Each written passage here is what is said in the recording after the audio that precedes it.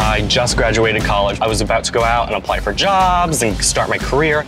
Was just not very happy with how I was looking, mainly my hair. Especially when you live in South Florida, like Fort Lauderdale.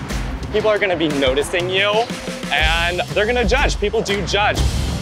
Dr. Max is definitely on the cutting edge of hair transplants.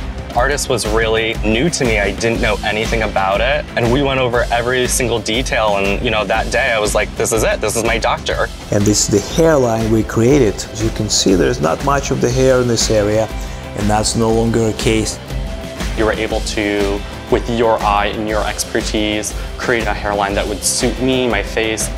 I just started my career. I work for a city in development services. Part of the reason I feel like I was able to get this job was because of this hair transplant that I got, that I can look more my age and have this better confidence.